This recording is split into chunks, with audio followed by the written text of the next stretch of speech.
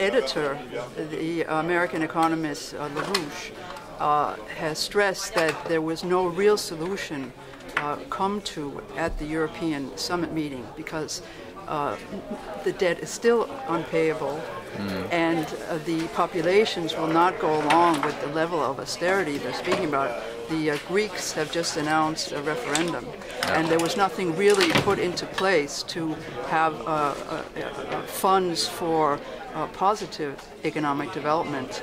So have you discussed, or would there be any discussion in the Nordic Forum for a kind of Roosevelt solution where instead of the way the economies have been going into speculation with the deregulation and service economy, that we have a kind of Glass Steagall division of the banks to protect the normal banks and to write off the speculative debt, and then to have massive credits for building up of the real production economy?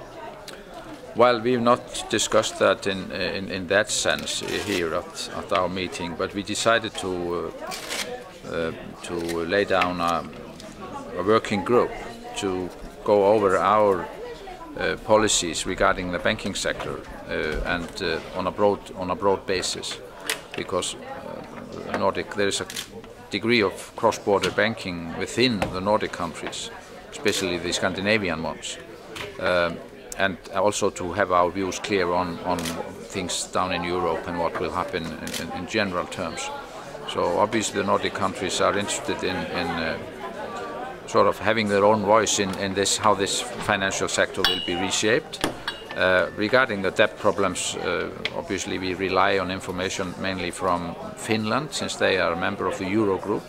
So we discussed how things looked and so forth, but it was not on the basis that we had the solutions for the rest of Europe. I mean, obviously this has to be dealt with in some steps. Firstly, you have to avoid a total breakdown of the system. So you can call the first measures sort of a rescue measures.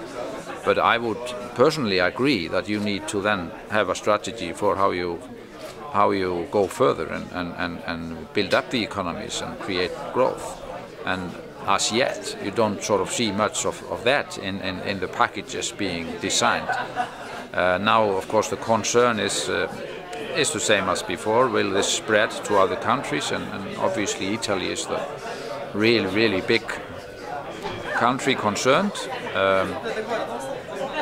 That is too early to tell, so all one can hope for is that the attempts will be successful, in that sense that it is possible to avoid a total collapse or breakdown of the euro and individual countries.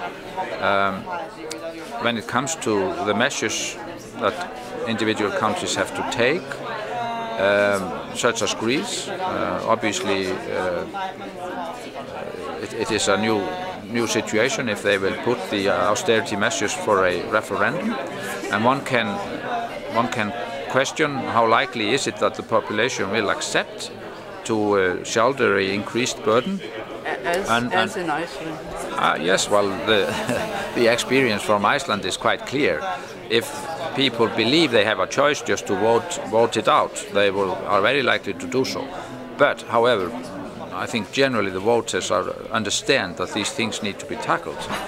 So, in order to get a support for measures of this kind,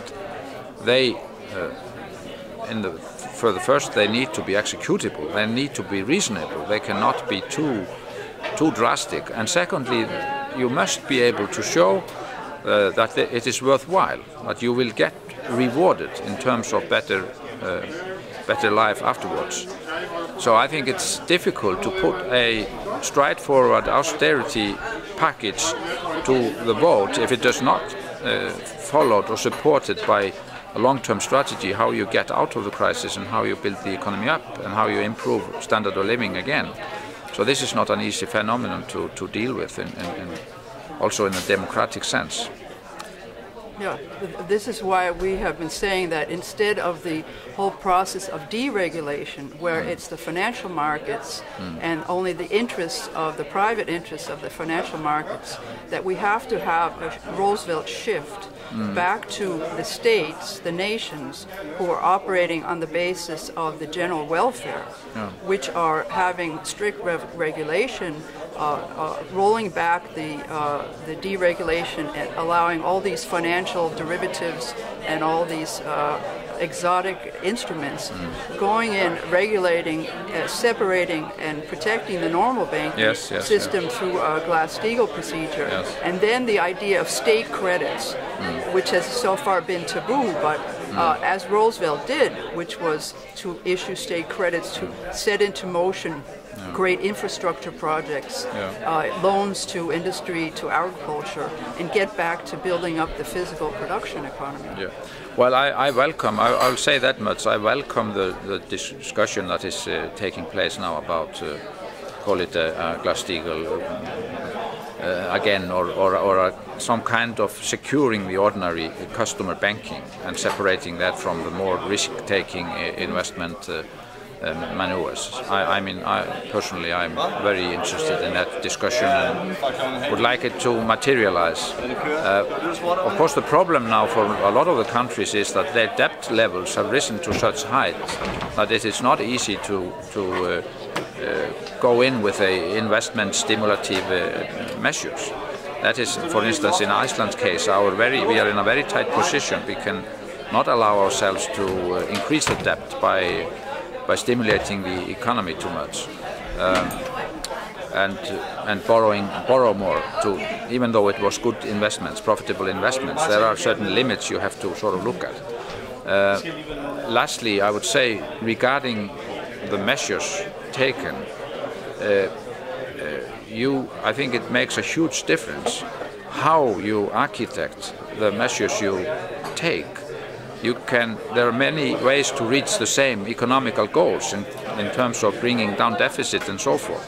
And I would suggest that you had a closer look at the Icelandic program, which was in many ways unorthodox in the ways that how we architected our measures on both the revenue and expenditure side. We saved the welfare services for cuts as much as we could. On the revenue side, we increased taxes on the high income, the wealthy, the capital gainers. So you should make a clear distinction between the different approaches that countries take. And in my mind, if it is a international cooperation, be it through the IMF or be it what the EU is doing now in relation to some member countries, I think personally the country concerned should have a lot of flexibility to try to choose its best path, provided that they are getting control of the situation. In our case, I think that was a very important part of the IMF cooperation, that we got a lot of space to decide, choose the mixtures of measures, and it made it more acceptable and much more bearable for society. So as long as you can deliver what needs to be delivered, it should be up to you to choose the methods. Yeah. Just one thing, that the type of state credits we have been proposing, Mr. LaRouche and our magazine, have been where the nation itself can create credit, not borrowing on the international loan markets, but as Alexander Hamilton did, the first Treasury Secretary, where there was a national bank that was set up, which issued credits, and as long as it was used for productive purposes, then it would not be a problem. But used for future-oriented projects. Yes. I mean, measures like that would come in very handy when you have this big dilemma of high debt, and but at the same time need to facilitate growth and build up infrastructure and invest in education, environmental, green innovation, and so forth. And how can you do that if you highly indebted, and at the times when the financial markets are very unstable and the cost of borrowing likely to be rising and so forth, then I would not for one exclude unusual measures like that, but we have not been into that as yet to discuss anything like